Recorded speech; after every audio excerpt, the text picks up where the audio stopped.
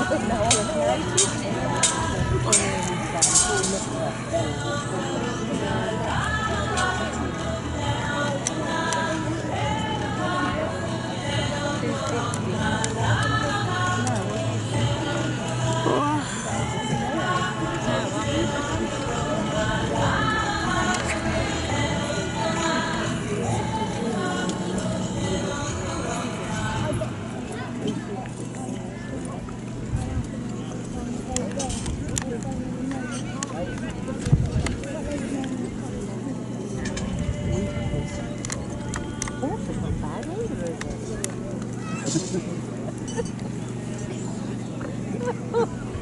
can't look like it's still.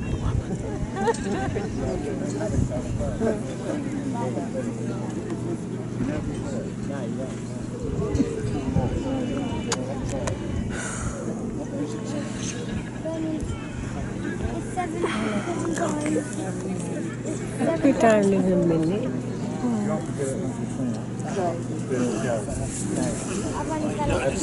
I can see that.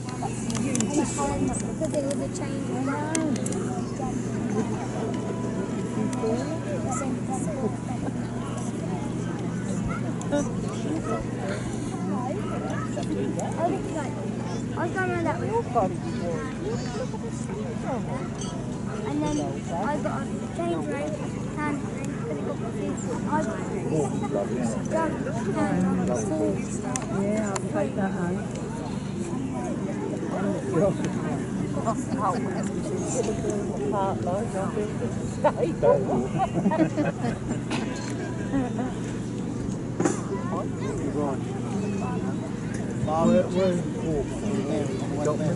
Yeah.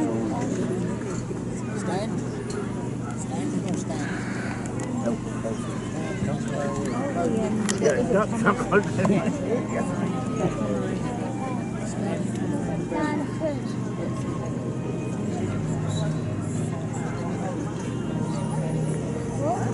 Here it goes.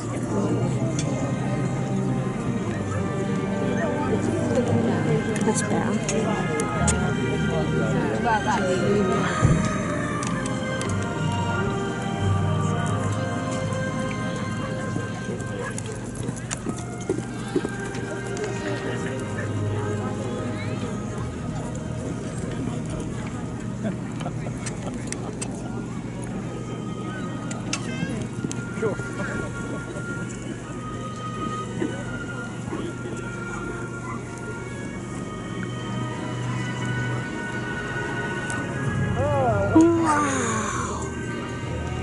Wow.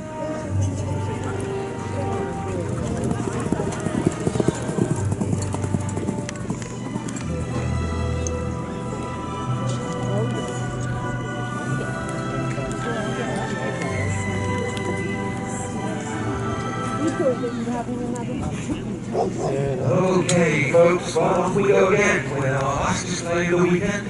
It's been a really great show. Thoroughly enjoyed being here, so I'd like to say thank you to the organisers for inviting us along. It's really been a success, and maybe we can come back again next year. But this year, I'm going to tell you all about this beautiful stallion and my lovely falcon, which I'm going to be flying for you very shortly. Some of you who haven't seen us before probably wonder why my show is called Free Spirits. Well, it's a combination of reasons, but mainly because this show is all about being a free spirit. I'm very fortunate to make a living from doing that I love. I've been obsessed with horses and falcons ever since I was a kid. Thanks to me mum, I was involved with horses from birth. And I became a falconer at the grand old age of 8 years old. I became an apprentice to a fellow called Steve Halsall, who took me under his wing, if you pardon the pun, and allowed me to tag along when he went out with his hawks and falcons up on the moss in Lancashire when I was just a little lad. And it really gave me a passion for beautiful things, horses, falcons, but also the countryside. And quite a few people have said to me earlier today, how did you end up doing this for a job? Well, the truth is I don't really know.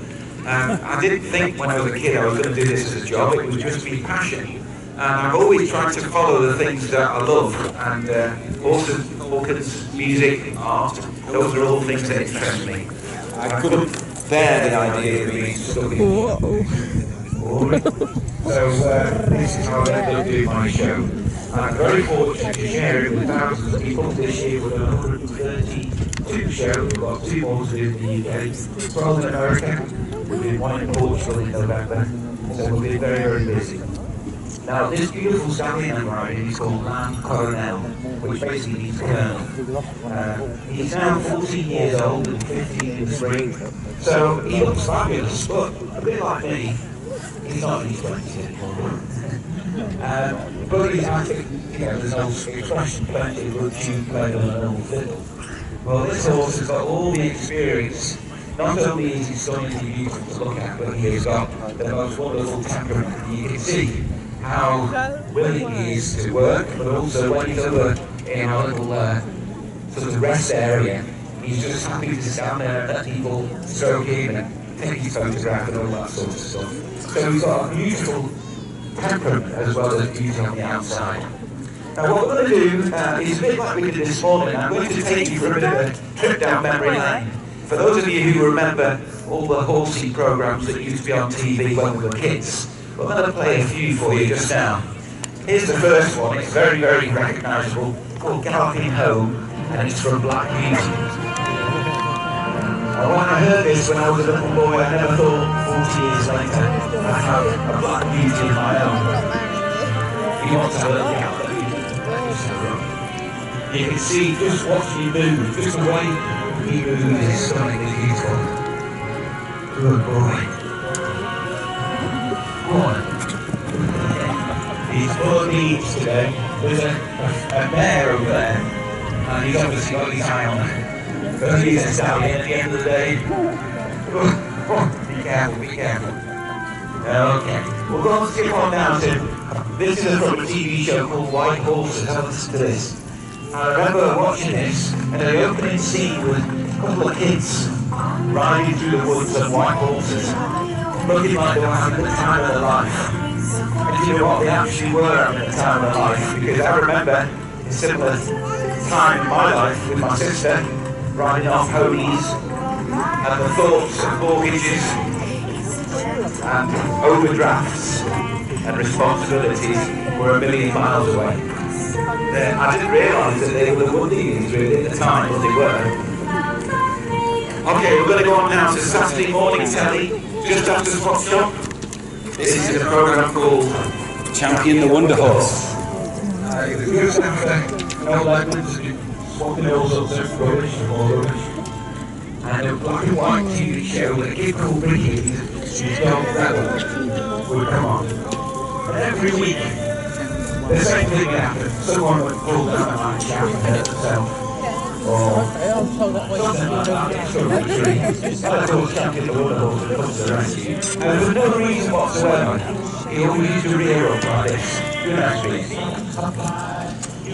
Yeah. Okay, we'll skip it on again. This is 8 PM, BBC 2, introduced by David Vine. This is a theme tune for Horse of the Year show. And back in the 70s, the heroes that we used to watch were Arnie Smith, David Brew, Caroline Bradley, Michael Whittaker. And it was a fabulous time for the Horse of the Year show because it was on mainstream telly. Just turn it up a bit for a step so we can hear it. Sounds a little bit like Ski Something. You remember Ski Something? Always used to go before Highway. Who used to watch Highway? I was too busy recording the top 20 on the radio. I won't remember that. I don't think Peter Kay's already said this, but do you remember pausing before whoever it was, David Travis, who said that the long we were number 4 and kept pausing is where we used to record. The kids haven't got a clue, have they, these days? They don't know what recording is. Okay, this is a modern theme from a very, very popular TV show. Have a listen to this. This is from Game of Thrones. The reason I'm playing this is because me and my beautiful stallion here are actually going to be in Game of Thrones. We're going to film it over the winter. We're going to go to Ireland, or we're going to go to Spain. I'm not going to tell you too much about it, but basically I'm a baddie in it. And I'll be galloping around on the horse with the sword, being bad. I'm getting paid for it. And the irony is, this horse is the kindest, most gentle, sweetest horse ever. He isn't a baddie. He just looks like a baddie because he's a black stallion, but he's not at all as soft as anything like it. Stamping footages, if you're a good stamping foot. Oh, perhaps he's not then. Go on, set your foot. They always let you down, don't they? Okay, what I'm going to do is just do a little bit of high schooling for you. We're going to play the theme tune from the Lloyds Bank advert, because this is the Lloyds Bank horse from about 4 years ago. You'll remember this. And it made us all cry at the time. It was around Christmas. And it's the 250 year anniversary. This is my horse. Like my mum died. Well, there's several others. So, just have a look. I'll show you a few bits of these. This is called Passage, which is a very high elevated trot.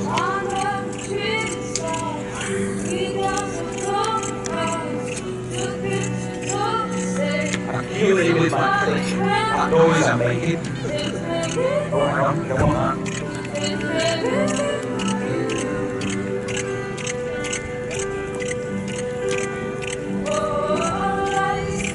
Good boy. Then I'm going to show you something called Paso Spaniel or Spanish walk, which is where it kind of marches. Just going to do it for us. Good boy. First time I saw it do that, I felt fun as well. I'm just joking, I'm thinking it's good as well. And I'm steering with my legs. So if I wanted to go right, I move my left leg. So watch, the left leg moves and he turns right. And if I wanted to go left, I move my right leg and he goes left. So it's a hands-free horse. All of this is done with your legs. And when you're a falconer, you need your hands to control the bird. So having a hands-free horse is very, very useful. I'm going to show you something called piaf.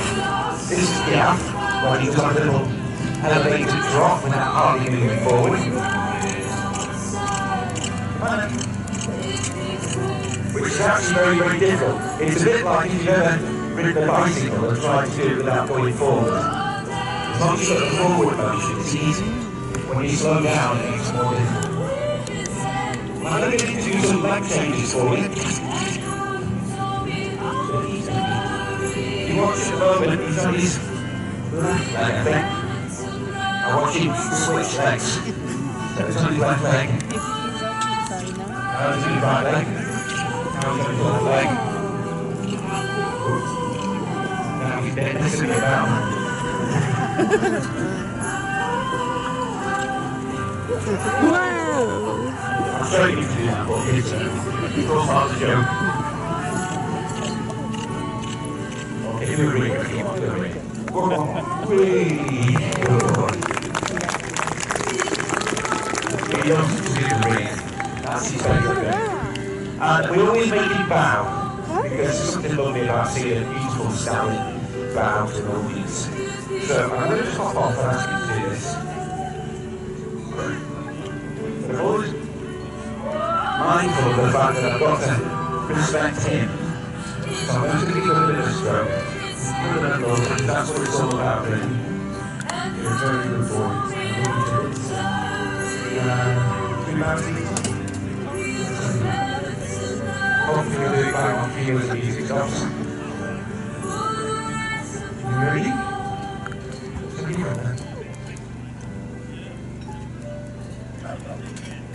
A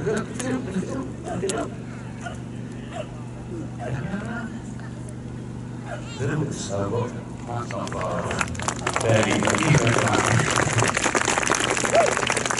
You're about a second behind there. I don't mind. This horse has been fantastic for me in the last few years. Really, he's carried me. I don't just mean in the literal sense. It's funny, I was saying this morning, I live with this horse and my falcons. I see them every morning. First thing I see is my horse, my birds. And I see them last thing at night. And when I say he's carried me, he's my colleague. I work with him. But he's also my friend.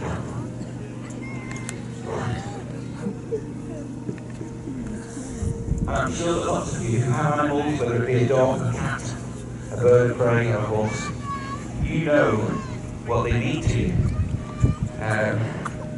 To me, your dog doesn't mean anything, but to you, to your family, you love it. In the same way that I love this horse. And this year's been a difficult year. I lost one or two family members who were very close to me, and I sat in my lorry over there, crying my eyes out. When my grandma died not long ago. And I was sat there, having a cup of tea, thinking, bloody, this is all, I feel terrible. And of course I walked out the lorry, who's there waiting for me with a friendly face. This beautiful horse. And I went over and put my arms around his big, strong, powerful neck, gave him a cuddle, and made me feel so much better. And that's when you know that you've got a real friend.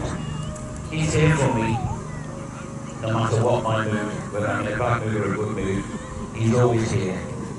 And that means the world. I'm sure you can relate to that if you love your animals. Now, people often say to me, how do you taught your horse to do all these different things? And the answer is really through understanding. I've built up a bond with him. I know him, and he knows me. And that's something that doesn't happen overnight, it takes time. Like any relationship, even between people, when you get to really know each other, you can forgive each other's bad habits, but because you love each other. Same in the same way I love this horse. But I try to focus on not what I taught him, but what he's taught me. And again, I said this morning, and I'm not going to apologise for saying it again. I think it's important to say this. This horse doesn't have any concept of the future, and he doesn't think about the past. He only thinks about right now. He's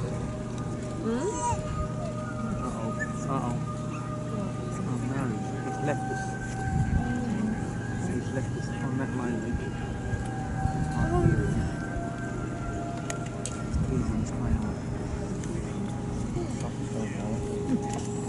He's confessing something.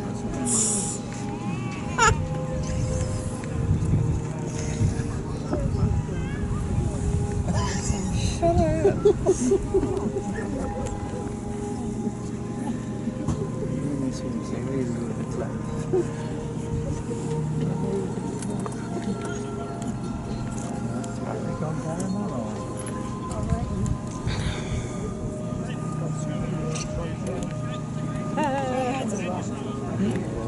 Yeah, what a time for the mic to break. Anyway, as I was saying, he's taught me to live in the moment and enjoy every second of the time that we've got. I think it's important that we do that, all of us. Because none of us know when our last day is going to come. And we've had a great weekend, made some lovely friends in the last 48 hours. And I'm really thankful for that. But what I'd really like you to do for the next 10-15 minutes, while I show you something very, very special, is live in the moment with me. Don't think about next week or what we're going to do when you get home. Just be present. Because that's what being a free spirit is. I call my show Free Spirits. It's about living for the very second that we're in. And that is how we can all be free. Because you're not at work today, are you? You're off. So you're free to have a good time. So I'm going to introduce you to the birds of prey. We've got 3 fabulous falcons here. And we always have a fanfare for the falcons.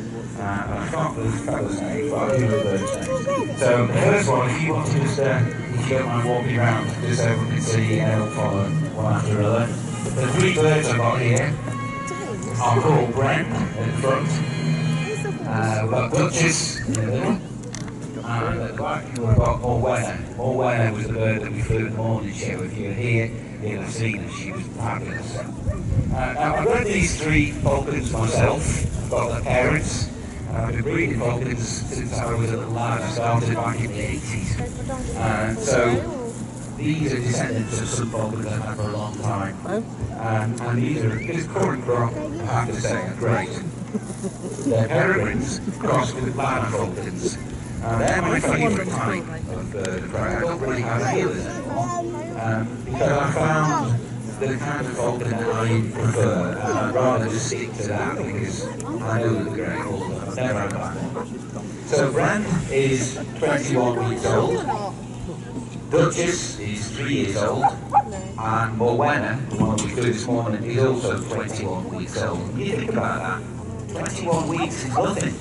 Back in June, they were eggs. And now here we are in October, and they are a fully formed falcon. And not only a fully formed falcon, but the most incredible miracle of nature, the fastest creature on the planet, capable of speeds of over 200 miles an hour. So I feel very, very fortunate to have these three birds. And what we're going to do is fly two of them. I'm going to fly the expert first, and then if it's okay with you, we're going to tag on a little bit of extra performance, because Bren, who's the baby, who's been trained to bug, there's absolutely no point in me training him to do everything perfectly when I'm at home, and then suddenly expecting to do it at a show. So I realised that I've got to train him while he's at the show, so he gets used to crowds, people, dogs, noise, you name it. So, as I say, we'll fly Duchess, and at the end we'll give young Bren a go. And you'll see actually how they progress. Who, my brother? Now, how long does it take to train them? Well, they're all different. Morwenna, the bird that I flew this morning, believe it or not, it took 3 days. People say it's rubbish, but I can swear it's true. From the day she left her parents, that was the Friday, I drove to Lowther Castle. I spent all Saturday sitting down on a chair talking to members of the public. And she was terrified, but by the end of the day she settled a bit. On the Sunday I introduced her to the lure, which is the thing we swing round. And on the Monday I let her go free, and she was brilliant. So 3 days training, and that's all it took.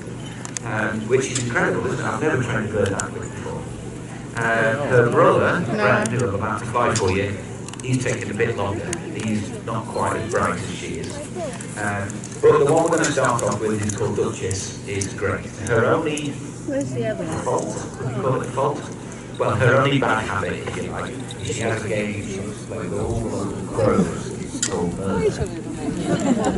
She does kill quite a few crows. She had one last week, she had one by Cheshire Game Fair. 2,000 people watching, scroll through the and Bobby, for sure. lots of people look at this part of the show. Right, I'll take that one there if I may. Oh, baby, just eat it. Everything is one-handed when you're confident, because of course you've got a bird in one hand. I've got the height restriction on the horse in the other. Bob's, Bobby I've got baby. these special pocket jacksons which get If there's a boy, big rat. over there, who sell them the equipment, and they're a bit easier to use.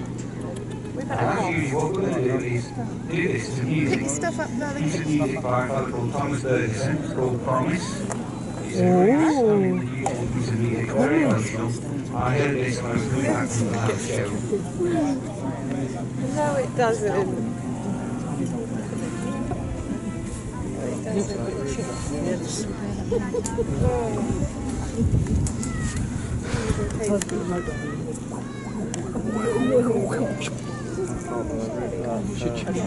Daddy's being inappropriate with me.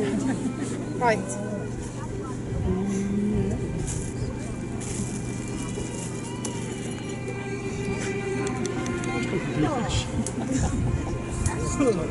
Okay. You just look like your mum. I've got problems again. The good thing is I don't have to go for this. I want you to just watch this falcon. At the very end of the show, hopefully she's going to fly back through the horse's legs about 100 miles an hour. We won't see anywhere else in the world. So, thank you for having us fly. A look at the shape of the feathers. And pass the microphone to Stan.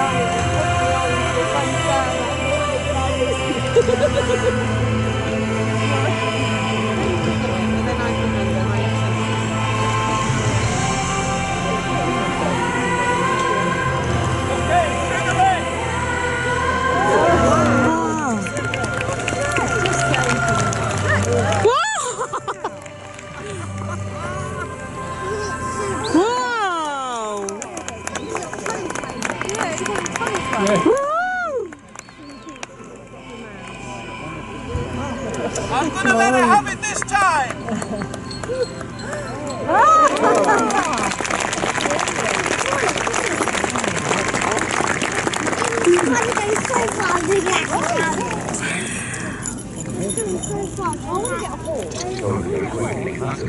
Okay.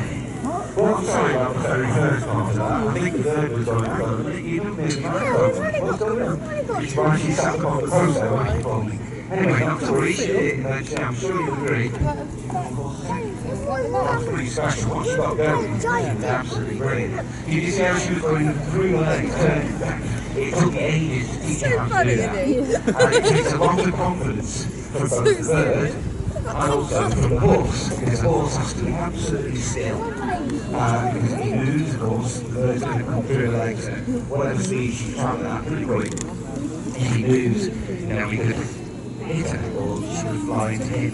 So he has to be still and she has to really trust him. And that only comes about through familiarity and also lots and lots of practice. Now there's thousands of hours where I'm at home in Cornwall flying my birds and there's nobody watching. It's literally just me on the cliff where I live and the bird in the course. And some days they did it so incredibly spectacular and I think, God, if only there was a crowd here, they'd love that. And other days, of course, they don't really want to do it. But I hope and also try my level best to make sure that when there is a group of people, she flies like that. And pretty special and it's taken 30, maybe 40 years to get that right. So what I'm going to do is, like I say, tie a little bit on the end of our show is I want you to watch the youngster who is called Brendan. He isn't as blind as expert as Duchess because he's only 4 months old, whatever it is. Huge line, I want to watch the bird. It's 4. I'm supposed to be there at 4. So the only way that they get as good as she is at flying is by flying. And this is why the young folk at this time of the year, about wild ones now, their parents feed them until around about this time of the year, October. And then suddenly it's up to them to look after themselves. In the same way that your parents say to you, you're they're on the ground way in the world now. That's exactly what happens with wild falcons. And so they've got July, August, September to play and to learn all the skills that they need to become proficient hunter that can look after themselves. And if by October they haven't worked it out, then I'm afraid they start. And we're just going to put the radio track out from Duchess. We're going to put it on, are we out of time? Yeah. We're going to put this one on the youngster. All my birds wearing these radios running on the fly. There's 2 dictations. Not that they won't fly up, but if you don't kill something like Duchess goes to get the crows, she's going to stay with the crow and eat it from the bush somewhere. Well, she could be anywhere, like she's really in a haystack. So the little tracker helps me locate her if that actually happens. Hopefully, though, it's not going to happen. The next bird is called Brand. So he's going to back her on. I'm going to put a nice reward of food on the deal. So this thing I'm swinging around, which was very correctly identified by the kid yesterday, he said to me, is that a sock you're giving me? It is a sock. And the reason I use a sock rather than a proper lure is that a sock is A, sock. So if I get the target wrong and I hit the horse or hit the bird, it's not going to hurt them, it's only sock. And the other thing is, in the past I've been out in the middle of the field somewhere and my lure has fallen out my falconry bag. And I thought, oh, still haven't got one there. But my logic is that you've always got a couple of spare socks. Because you've got them on your feet. So I decided that training my bird to chase a sock, even though it sounds a bit eccentric, it makes quite good sense when you think about it. Okay, so Steph, if you sit on there and you just keep going until the end of us. So what I'm going to do is show you how I get the horse and the bird used to each other. So this is Bren, as I say, he's the male, the youngster. And the first thing you've got to do is get him used to the horse. The horse has obviously seen dozens of foalings in the last 7 years, so he's not in the least bit frightened of the bird. So I've got to get him used to the horse. And that really starts with food.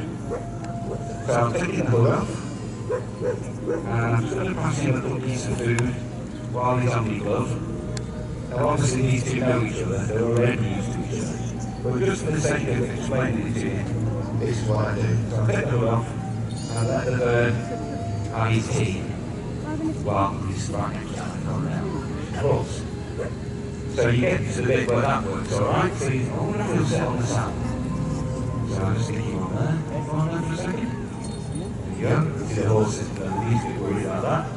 The bird's not bothered about his tea. So that all seems to work okay. So you can have a little reward for doing that as well.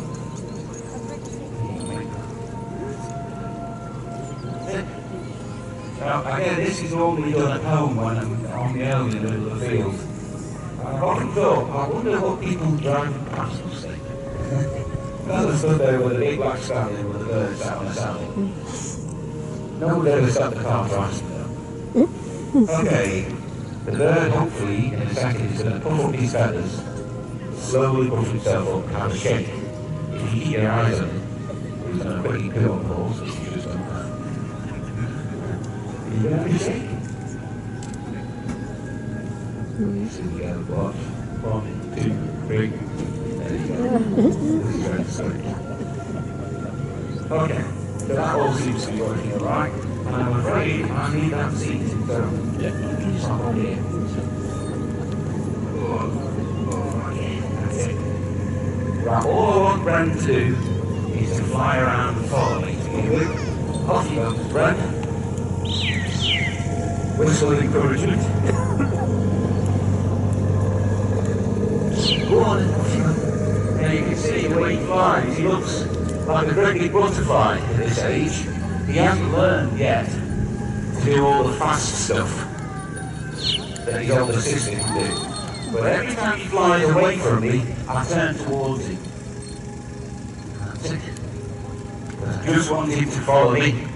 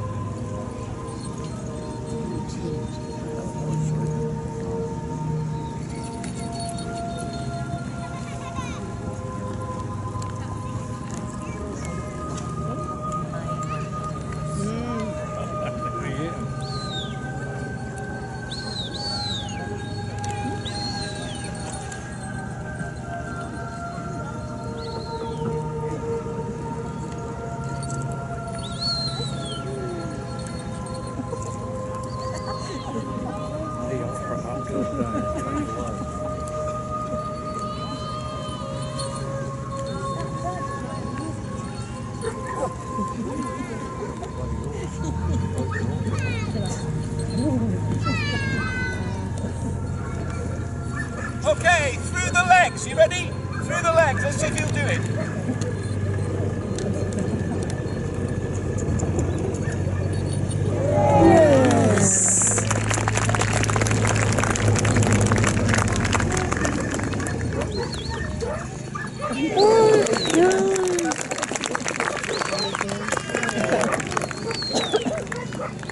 And again, Steph.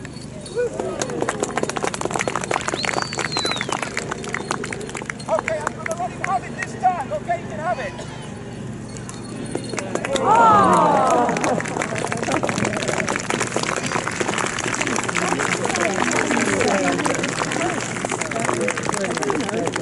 Did you see the Sorry about that, my microphone goes out one more time. Okay, so you can put up all right in peace. Well, I'm going to make that do for this afternoon. Hope you've enjoyed seeing my horse.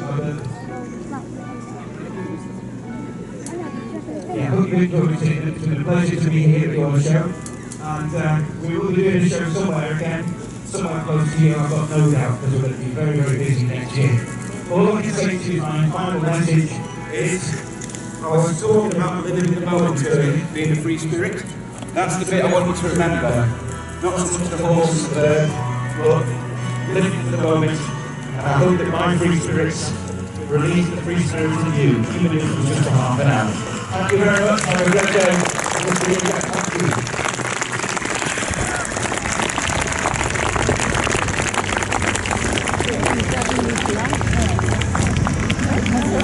That's it now.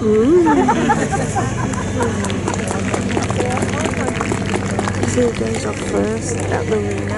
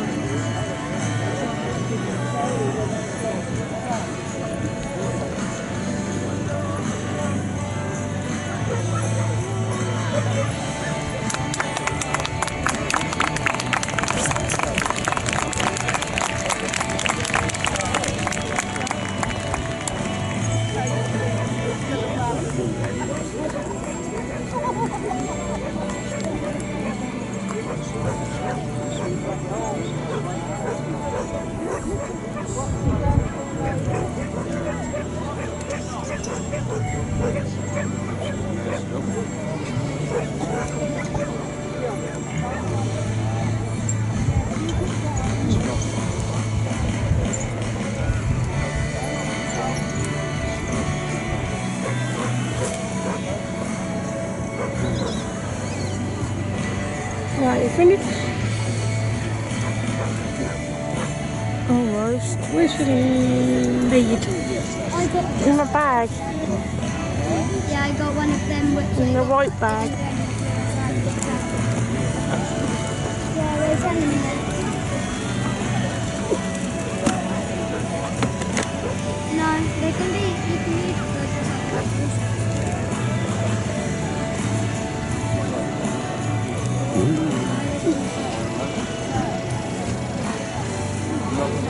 Let's get on the stairs.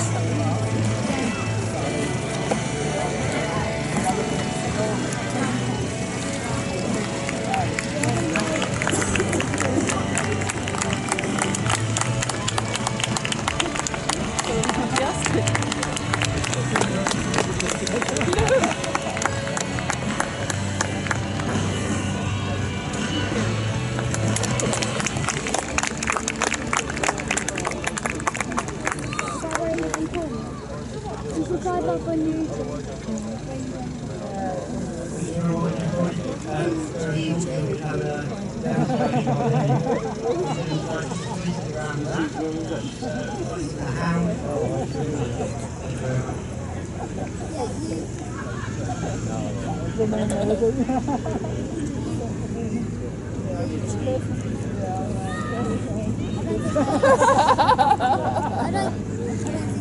There you go.